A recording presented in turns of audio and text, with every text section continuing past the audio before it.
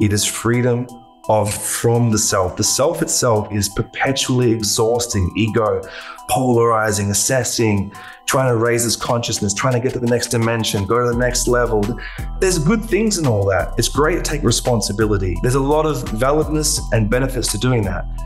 But in terms of the question, how does mystical Christianity help you? It literally is the exit from all matrices. It liberates you from the self, and it fuses you with the Creator in a way that is just ridiculously joyful.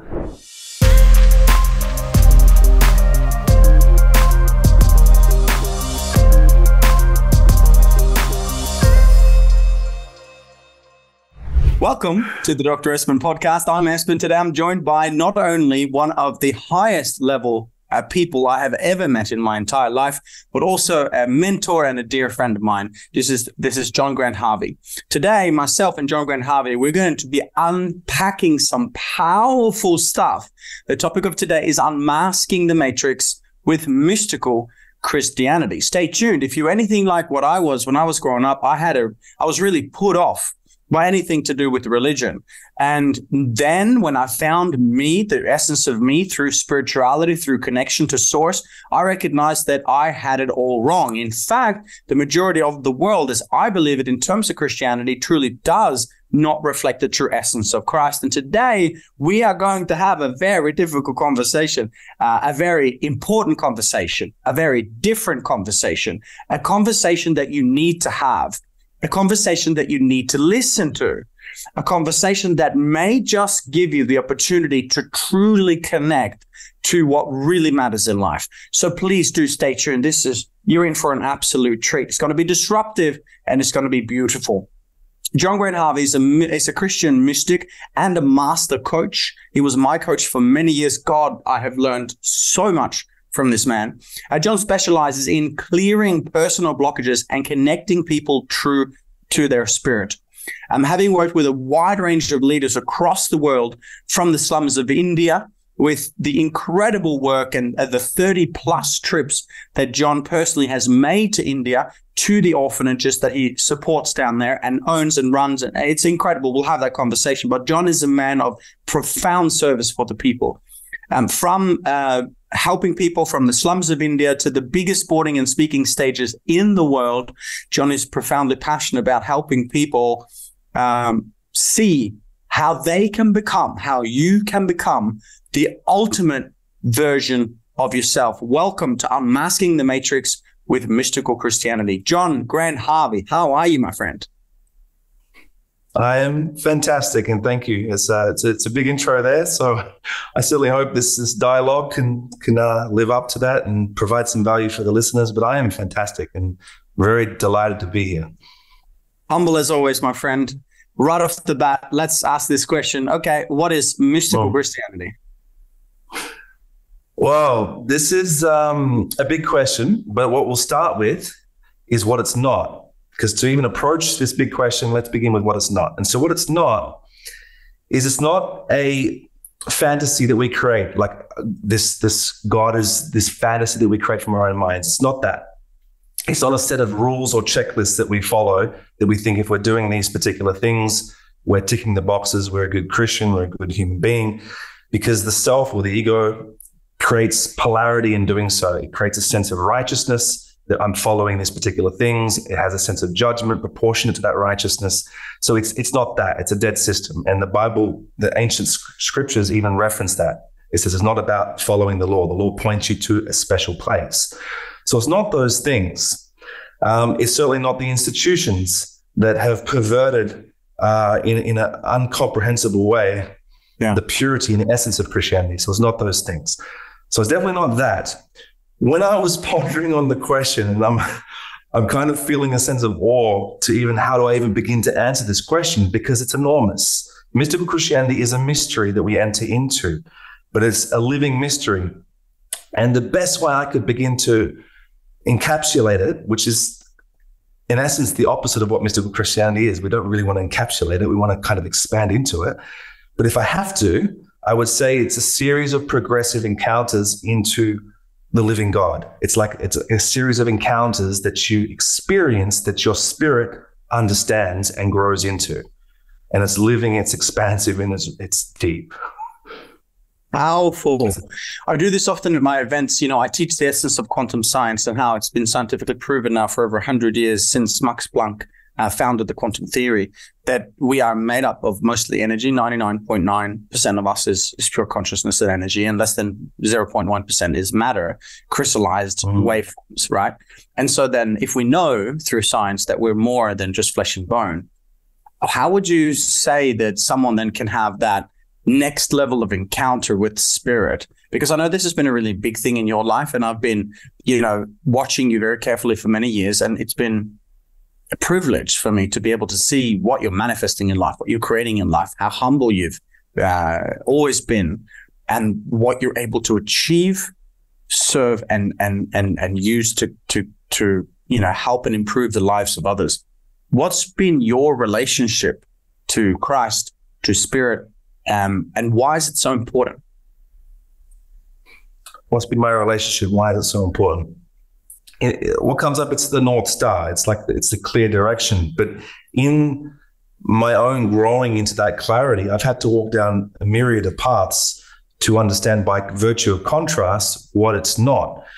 And in doing so, we get clearer. And so a lot of it is a stripping away. It's a falling away. It's experiencing various spiritual systems where they're not so pure, they're not so clean. They take from you, they give, they take. There's esoteric technology or knowledge that you can accrue, but then it takes something from you. And so for me, by virtue of walking that path, I get clearer and clearer and clearer. And that clarity for me, and this is the mystery of it, it's not a clarity in the realm of the intellect. Even though my intellect has got sharper, it's got clearer. It's not even at the level of the soul, which I put my will, my emotions in that category. Or emotional intelligence in that category. It's great to develop in all those areas. This is something which I call the spirit. And the ancient scriptures talk about that God is spirit. And so that communication happens spirit to spirit. And so that unfolds through the faculty of the soul, through the mind. And so it's very important to let the intellect, as great as science is, as great as the intellect is, when we make that the pedestal, we kind of deduce and reduce spirit down because we need to understand it. We need to box it. We need to label it. But the reality is spirit is infinitely more greater than anything our intellects can conduce down to. Now, I'm not saying don't have your mind. Of course, I love mental. I love to think. I love to reason. I love science. But it's understanding that there's something far, far, far more powerful and deeper. And science is continually evolving. It's continually upgrading. There's revelations unfolding. And so for me, that's an important distinction because it helped me appreciate spirit more and the guidance that it's producing and tune myself into it more, if that makes sense. Totally does.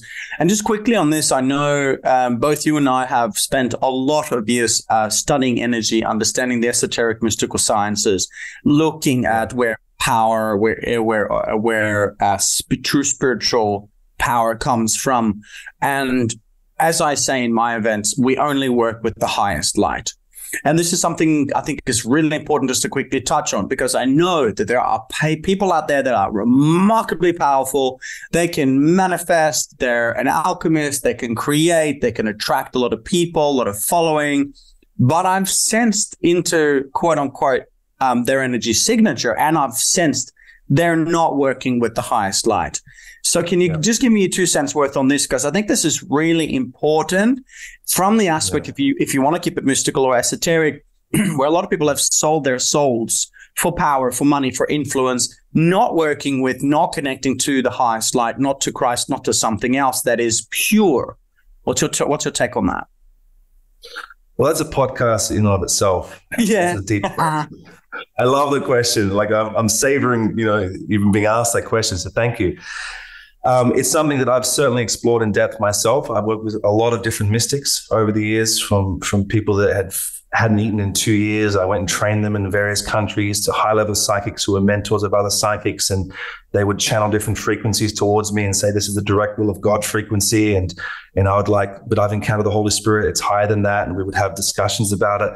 It's not a simple black and white, discussion, what I will say is it's not a discussion to persuade someone into. It's a discussion where your own spirit discerns it and understands it for itself. And that is something very personal, very unique. And I respect that. I respect that journey in others. To give one example, I have a friend of mine who was a practicing shaman, used to run many retreats. People would come from around the world to work with the shaman. And he was a very dedicated mystic. And he used to work with a particular being that would show up in his auric field, energy field, preparing for the ceremonies. And this being would mentor him, teach him, empower him, develop him. And this particular being, one day when I met this gentleman, I said, listen, I can be wrong, but I'm just sensing that there's a high frequency you could potentially be working with. But hey, what do I know? Just pray to Jesus, see what happens. This was the conversation over lunch one day in Bali. And some time back, he got back to me and he said, John, I was praying, meditating on Jesus. I had this encounter. The frequency was really high. I'm confused now, like this being that I'm working with and Jesus, are they the same? I said, I don't know, just keep praying, see what happens.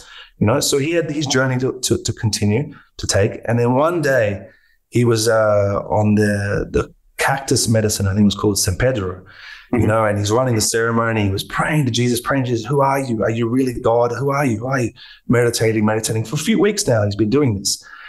And then boom, he had this direct encounter with Jesus. This is an encounter. And the mystical scriptures are filled with men and women of God having encounters that radically transform them, change them, give them what we call a contrast frame, a contrast experience. And in Thomas's case, he had this contrasting experience where by virtue of that encounter, he could begin to discern that the being that he was formerly working with was of a lower vibration, was of a lower kind of dimension, if you will. But it took that encounter for him to understand that. And that's very personal for Thomas. And it's very personal for different individuals in how we can discern, are we working with the highest light? But if people are talking in reference of Christ, normally a few things happen to give you a bit of an indicator. One is that your love of Christ increases. So you have the relationship strengthens, the union, the quantum entanglement, however you want to think of it. Then also a revelation occurs that his dominion of who he is all powerful. Now I say that in a healthy, ethical sense, because a lot of times when we think of power, we think of people ruling over others. But in Christ's case, it's about deep love of humanity. It's about the upliftment. It's about life itself, because a lot of the spiritual beings and a lot of spiritual systems give you power and take from you. If you look at Carlos Castaneda's work, sorcery work, it's a lot of that. It's like contractual. It's give and take. And this is something Thomas talked about. I said, because I was very curious, I went down to interview him. I said, listen, what happened when you had this Christ encounter? I said, what's the difference? He said, look, it's giving. He's giving to me. It's life itself just pouring into me. So I think that's another metric or indicator or benchmark that we can look at, is that we're actually being filled with life, and it's clean, it's pure. I love that. And it's almost like, for the lack of a better kind of terminology, it's like unconditional love. I just love.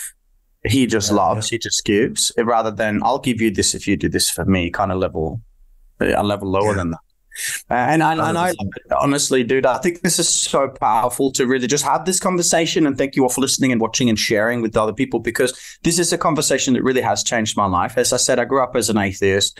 I never had a relationship to Christ. I went to church just to do my confirmation, and it was nothing there. In fact, both my parents, particularly my father, is like, absolutely not. I won't hear anything about it, because of their trauma, because of their wounding, because of, what the church and/or those, institutions in the past have done, traveling the world, stealing from every culture, hiding it in the Vatican. I mean, we can just go on and on and on about the horrible shit that has been done. But I think from being so manipulated, we also, speaking for myself, as a person, were manipulated, because I had a very tainted view of Christ. I had a very tainted view of what it was. I thought it was the religion. I thought it was the way they treated people. And I thought it was the true word for word of what's in the Bible, as instead of reading between the lines and seeing and understanding what's really coming through. And I was lost, my man. I have to be honest. I was lost for a long time. And then as I became to spiritually discern more, as you speak of, I started to tap in and feel, and Christ came through like a lightning bolt. But it was not as in just a powerful way. It was in such a graceful way that I could just I could just be me. I could just be loved. And I felt this. And even now that I speak of it, I truth bump. My entire body is truth bump because I know it's true to my nervous system. So as I speak of this, I just wanted to mention it because people watching maybe just, yep, Christ's my man.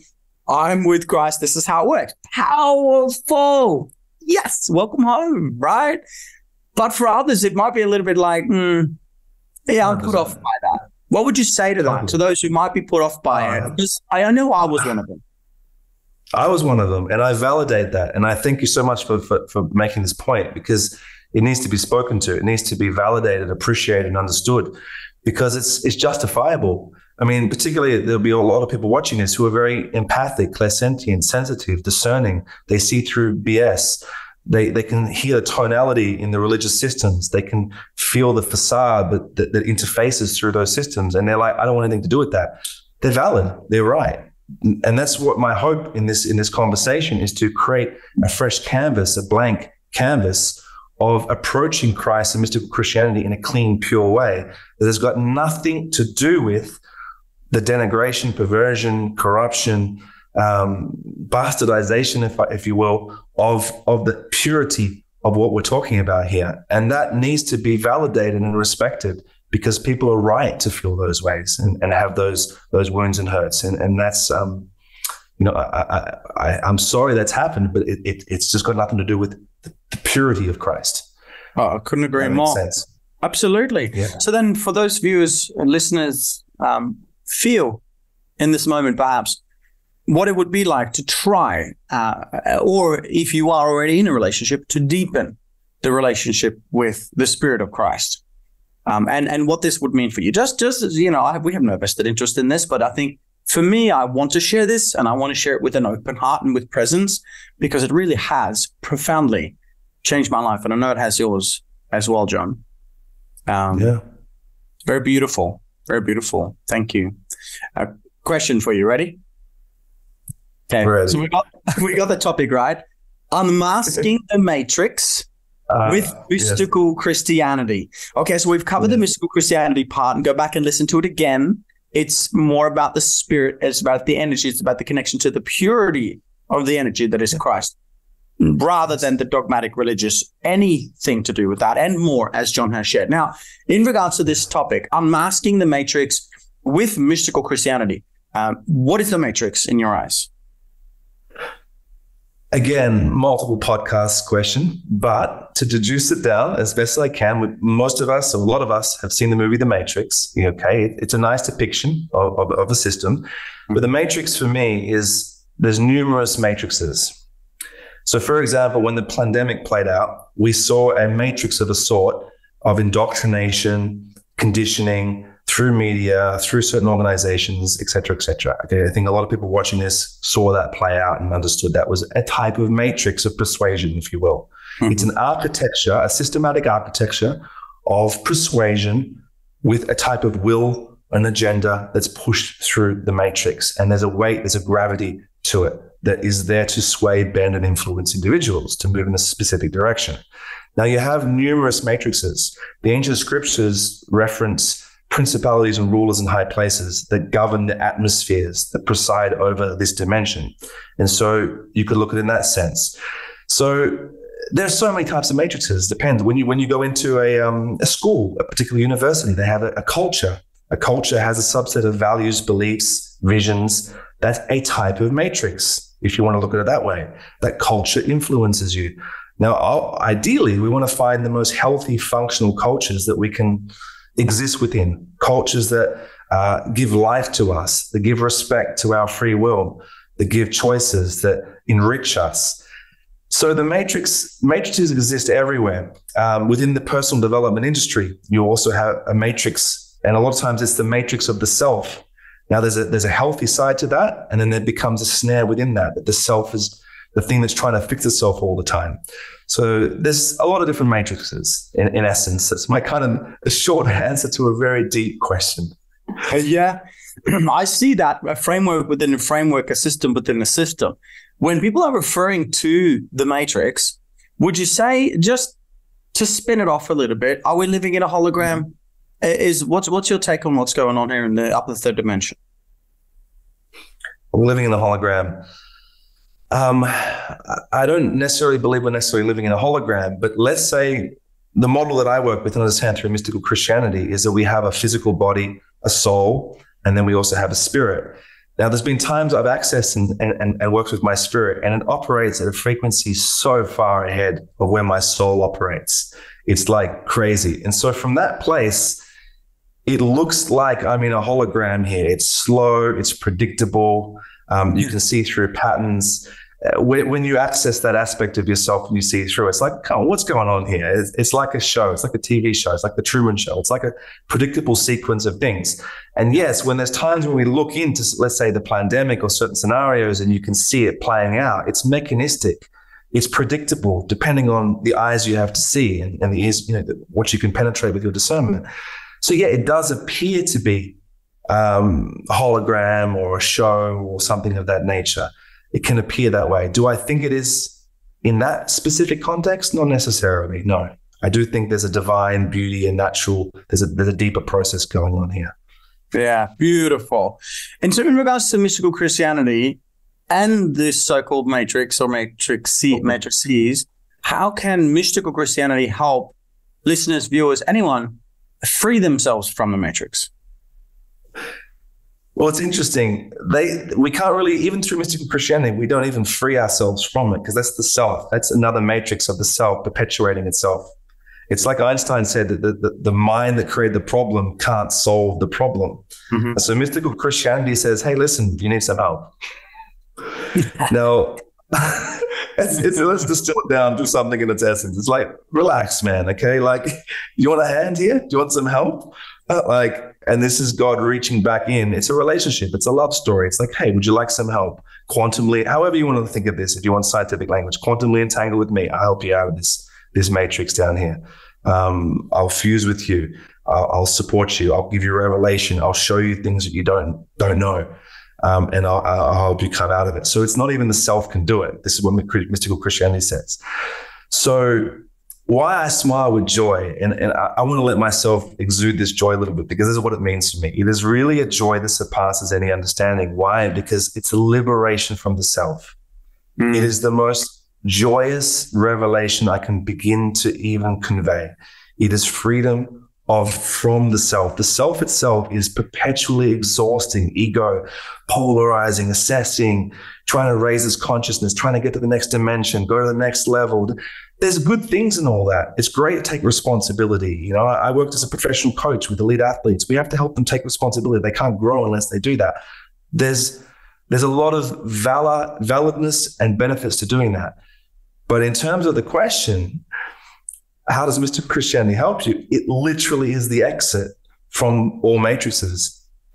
It liberates you from the self and it fuses you with the creator in a way that is just ridiculously joyful and just liberating. There's no words for it. I have to try to deduce it into words. And that's what it can help you do to begin to even answer that question. I agree. I absolutely agree. And, I did a podcast a little while ago, an episode, I think it's episode 14. It's called The Top 10 Quantum Biohacking Secrets for Peak Performance in Life and in Business. And as I sat down and as I started to write this, I was like, okay, so what's biohacking? Okay, so it's understanding, energy and who we are, and then mastering your mind, your emotions, and your life, and then this and that, and this and that, and then we've got all the tools. We've got the devices, and we've got the biohacking stuff, and we've got the fasting, and you can name it. I just went through the whole list, and I asked myself the question before I recorded this podcast, and the question was, what is the ultimate biohack? If I wanted to really achieve peak performance, wholeness, fulfillment, grace, beauty, everything and anything, what would I do? Where would I go? What would I connect with? What would I use? For the lack of a better word. And the only answer that came through, John, the only answer, there was no other option, was having a connection to God, having a connection to spirit, having a profoundly beautiful, regular, ongoing relationship and conversation with Christ.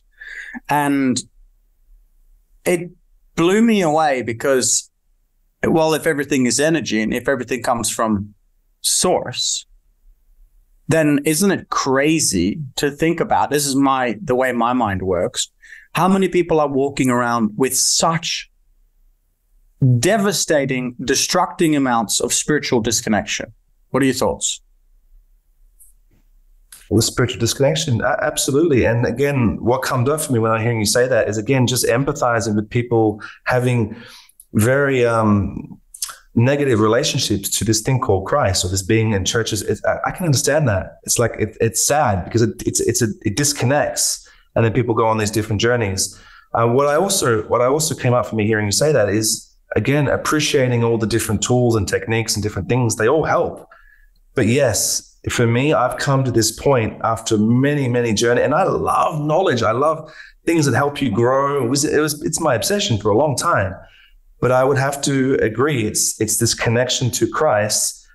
It is the biohack. If you want to use that analogy, it's the biohack of all biohacks. It's life itself. It's living water. It's food. It's spiritual power. But again, it has to be done for people in a way that's personal and truthful for them in their innermost being, not following someone saying something in a way that's not authentic for them. And so this is what makes it pure and clean, as opposed to a religious dogma that's trying to be put upon somebody. Again, contrasting it. I thank you for the clarity here, because again, this helps us choose what type of relationship we want to have or where we want to engage in that relationship. You know, I will go to some churches and I'll have an experience that doesn't feel quite right. And I'll go to other churches where the community, where the presence, where the message, where the preacher is just on point, and I just am filled with my truth bumps, right? So that's something perhaps you can use, listeners, viewers out there, feel in your heart, feel in your beingness, in your nervous system, what feels right for you. 100%. What kind of prayer, what kind of conversation feels right for you. And also offering up, you know, like I said, a level 3 type relationship, you know, please show me how I can serve today, how I can walk closer to you today, how I can give back and be of service, work through me today, channel through me today, let your will be the way. It's one of the ways that I say, one of the things that I say every day. And so I think it's that level as well, which is really important. So yeah, for those listening and watching, what does this mean for you? Take a note, feel, and what it would be like for you to have a conscious connection and conversation with such powerful energy, such clean, and yeah, in English language can't put words on it. We're trying. We're trying, yeah.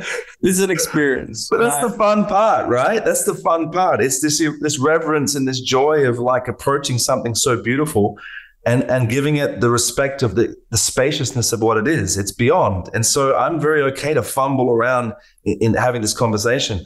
I'm very okay to be inadequate in trying to succinctly communicate it, because that's the beauty of it. And that's the invitation in this conversation, is to have your own connection with this, and also to validate that when you've seen other churches or other people doing things and it doesn't feel right, maybe it doesn't feel right for a reason, because there's a unique connection for Christ for you that's going to be completely unique.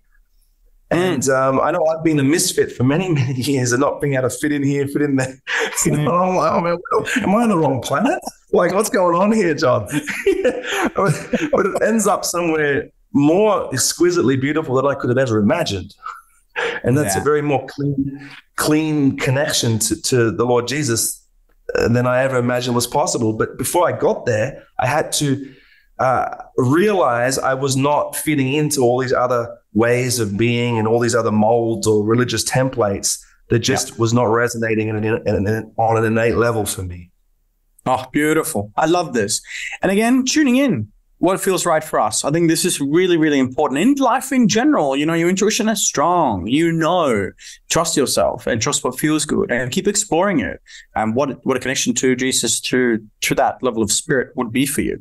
Okay, segueing straight in there, right off the bat. We haven't talked about this question, but I want to know. I've studied this a lot lately. I found a lot of interest in this topic. I see, you know, you look at the Old Testament, the New Testament. A lot of it's been rewritten. Constantine came in, changed it all. decided to pull a whole bunch of stuff out of the Bible, including the book of Enoch. Man, the things that it seems that the message has been manipulated. I don't know the details. What I do know is what I can feel. And what I've done for the last, particularly the last, say, 7-8 years, been studying Christ and this Christianity, mystical Christianity more, also under your mentorship and guidance. Thank you very much. I've come across a lot of information about the Essenes. What do you know about the Essene culture? What are your thoughts on how Jesus was indeed a mystic, and he wasn't just what he's portrayed to be? There was actually something more to it. I believe he traveled to Egypt, into India, learned a lot of amazing things. Do you have any information on this that you'd like to share? What are your thoughts? I don't have so much information on this. The way I look at it is we talk about the Bible being, this. I have studied the book of Enoch. I have met different biblical scholars who go into the minutiae of detail. What I believe and what was, there's a gentleman called Prophet Lobby. I like accuracy and real authority and power. And this gentleman moves in a lot of power and authority. He's Prophet Lobby.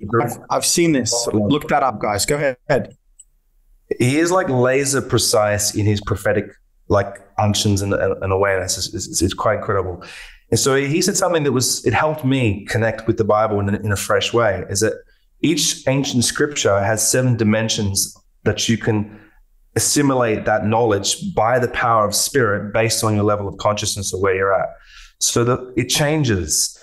And so that to me was very comforting, or what's not even the right word. It was very liberating, I would say, to be able to approach the Bible with more reverence and more mystical awareness that it can unlock. But when it comes to the validity of the scriptures, there is a lot of mathematical code throughout the Bible. And I was actually talking to my friend Joao, who's a lot more astute in this than myself. And he was telling me, John, did you know this? Did you know this mathematical, the precision, the probabilities of these prophecies? It's just astronomical in a scientific mathematical probability. Like even before the New Testament, before Jesus came on the scene, we know that the Torah, the Old Testament, was written a long time before. Yet you had people like King David speak about Christ coming. You had the prophet Isaiah in very specific detail talk about this being called Jesus coming and the importance of this being. And so, that's remarkable. Yeah, there's a mystical power in this book. And so for me, when I've approached the Bible through my mind and through my logic, it kind of blocks me out. It doesn't really work for me. I actually don't even like the book. I'll be quite frank with you when I approach it from that place. When I approach it from spirit and it unlocks for me, it's literally spiritual food, and I feel my whole being unlock.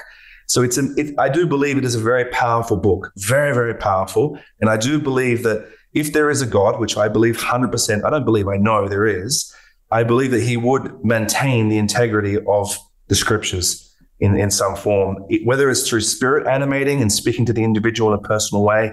I believe that to be the case for myself. Beautiful. So how do we know if we're connecting with Jesus in spirit?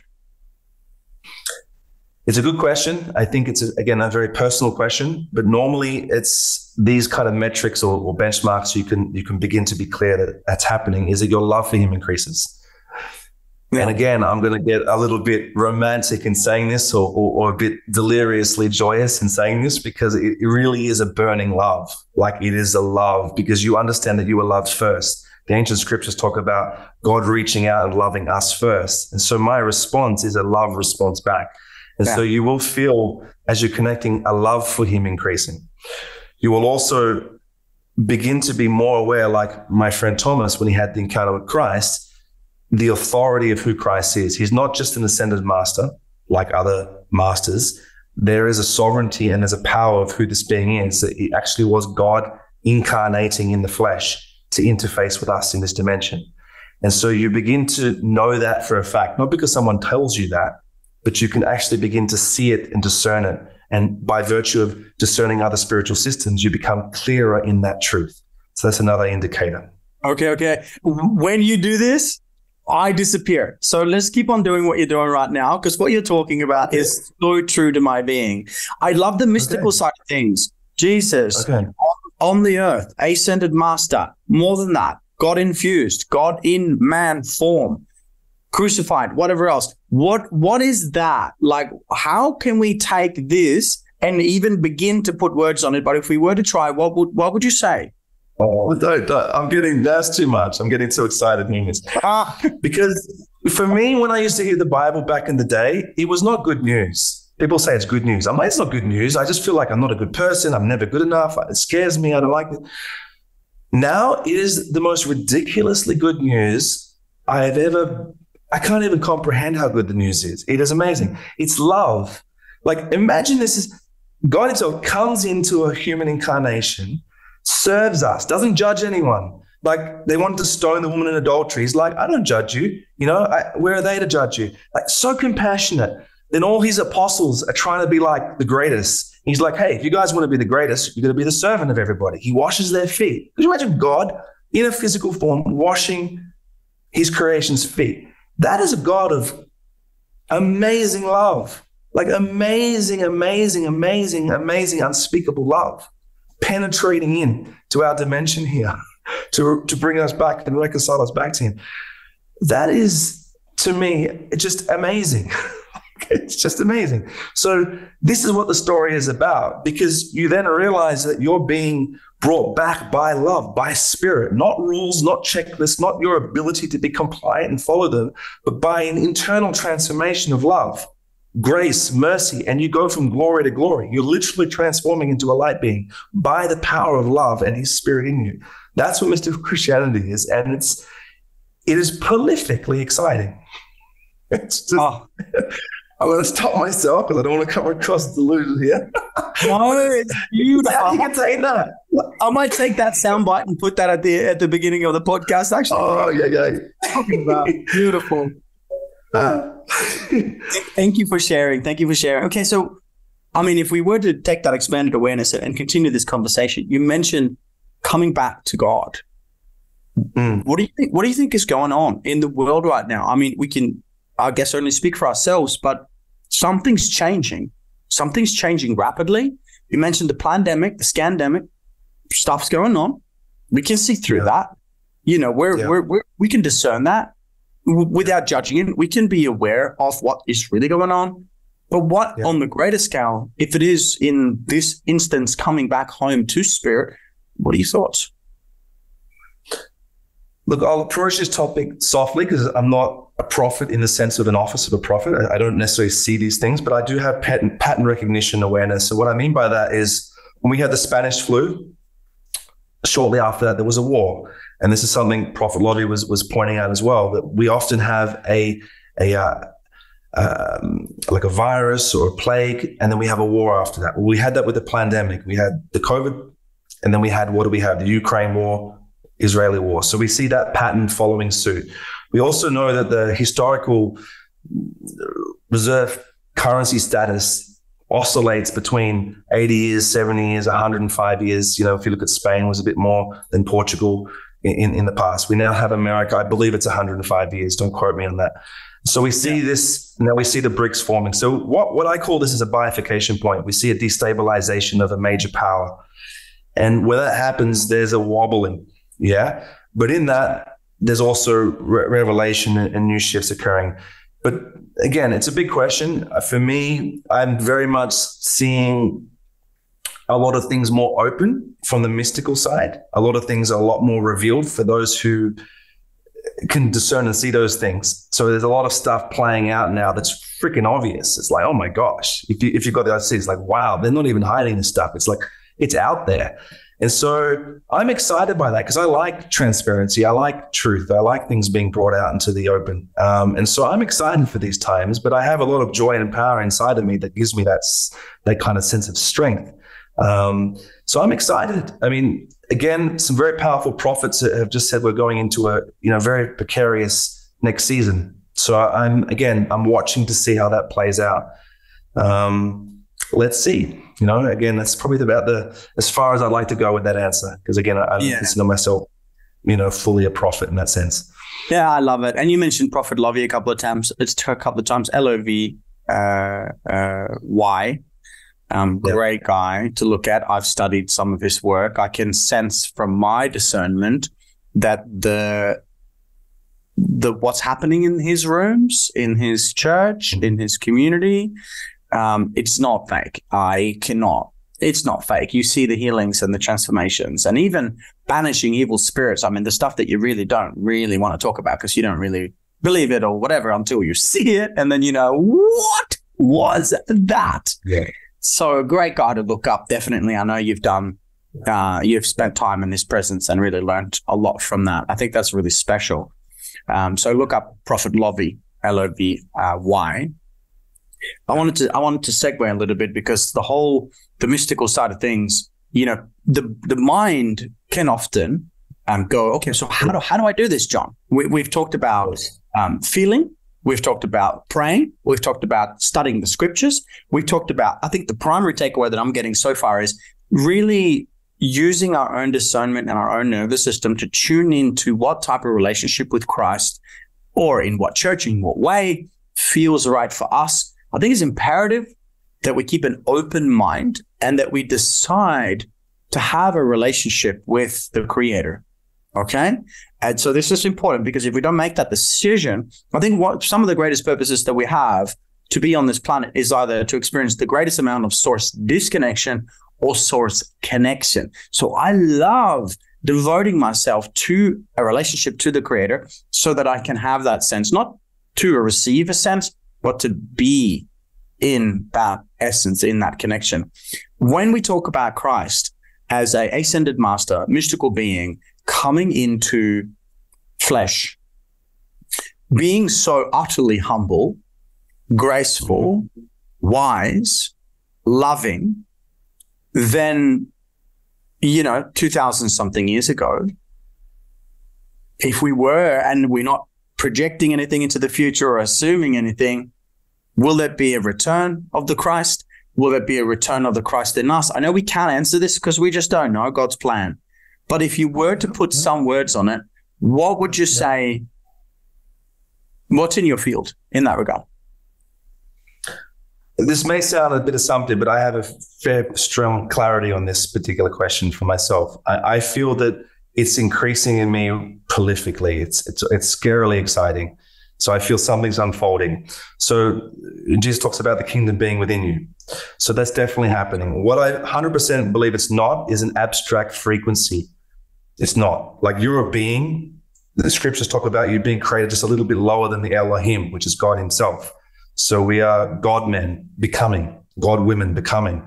And so that's happening inside of us as we walk in union with Christ. And it's for me, it's very practical, very tangible, very real. And the Bible talks about a joy that surpasses understanding, because understanding is from the intellectual faculty that assimilates data and information, calibrates itself to be integrated in society. But the joy from the Spirit, it's illogical. It surpasses that. And that's certainly something real. I do believe that Christ is coming back as a being. I had an encounter about 4 months ago that was very, very real for me. I'm first time in my life. I'm 45. I had this encounter. I'm lying in bed asleep at the risk of being vulnerable here and sharing an encounter. I will share it. I was fast asleep. And all of a sudden, I woke up out of bed worshiping in spirit. I can't even do that now if you ask me to do that. And I used to think worshiping was like giving my energy away and all this. So I can understand reservations when people hear the word worship. But anyway, I'm worshiping. And this is the most amazing feeling. And inside the quality of this energy of the worship, there was a frequency I'd never felt before. And I've felt quite a few frequencies in my time. And this was a sensation of victory over every single thing in existence. I don't even know how to describe that. Like it was, I never felt that before. And I was worshiping from that energy. It's getting stronger. I'm like, what? And then boom, at the edge of my room comes Christ. We didn't have a conversation. I know some people have conversations and that. It was just my spirit responding to his presence. And wow, there's no words for it, but it is the most fulfilling completion of any experience or any encounter. And that was just in relative proximity to his being. And so, if he's coming to my room there for a moment, and that's my response, it's very plausible for me to believe that he can come back into this dimension And the scriptures talk about every tongue will confess, every knee will bow that he is Lord. Now, the thing with that is, for a mental, I would have resistance to that, but my spirit knew. No one needed to convince me. It just knew. It's the clarity of clarity is beyond clarity. And that was the response. So for me, if that happens, it would be a very beautiful and joyous and organic response that we would have to the presence of this being called Jesus Christ. Oh, I love this. And I love that and I'll paraphrase what you said is, my being knew, my being knows. And so I think this is really important for everyone listening and watching. What does your being, your inner sense, your true self, the truth of you, your beingness, what does it already know? What are you pretending not to know? What is the mind getting in the way of? What's true for you? Yeah. I can tell you one thing, from being an analytical guy with a doctorate and being raised in an atheist family, my life is so much more beautiful, and I tear up just thinking about this. Having this relationship, being able to be so graced and so blessed to be able to even kneel in homage and respect and beauty of this incredible Christ consciousness, Christ himself, a God. It has been life-changing. Life-changing is an understatement. And so, going from the old paradigm, the science of achievement and having done all those things, and then the art of fulfillment, there is nothing like the gift that comes with it. And, my heart fills up. My son and I will be at home. We'll cook some dinner. We'll kick the soccer ball, run around the house and chase each other, and we'll sing and dance, and we'll be goofy, and we'll just have a ball, and then we'll just look at the altar. I've got an altar, beautiful altar in my home. And there's a picture of Jesus, and we'll just say thank you so much for these blessings, and being able to lovingly, yet consciously, allow him to know that there is this presence available, that there is this gift available, that there is this love available, and we give credit where credit's due. I always say I give all glory to God, all credit to Christ, and I just really feel that this has had such an impact on my life, and there's nothing that can compare to it. And there are, as we said, no words in the English language, but I just wanted to put my 2 cents worth on that for those listening and watching, because life is so much more beautiful with this relationship, with this kind of connection for me. Yeah. Beautiful. What would you share, John? I've got one last question. I always ask this question on my podcast before we wrap up, but I want to check in if there's anything else that you want to share. We've talked about a lot of amazing topics. Thank you so much for taking the time.